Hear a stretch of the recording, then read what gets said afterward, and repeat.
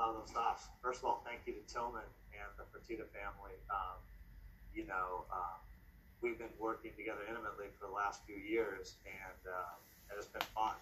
Um, Universally, it's a smart group of people, great to work with, and I'm truly appreciative of this opportunity. Um, and to my family, to my wife Felicia, to my kids, Madison, Gerard, Trace, thanks for your patience. They lost their dad to the bubble, and then they lost him to this. So I appreciate you guys. Um, and you know, this is going to be really fun. I think um, this is an amazing opportunity for me. This is a place that I feel like we've built something really, really special over the last 15 years.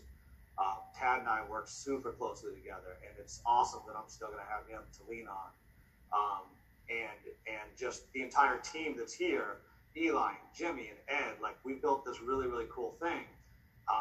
And I feel like collectively, like we've really impacted the game and the way it's played, and we've been really, really aggressive as a group. And we're going to continue to be extraordinarily aggressive. I mean, we're going to shoot for it. But whether we get there or not, I don't know. But I can guarantee you we're going to shoot for it. I'm really, really looking forward to it. And then, just personally, most importantly, like I'm inheriting this team, you know, of guys that I really know and really like, led by James and Russ.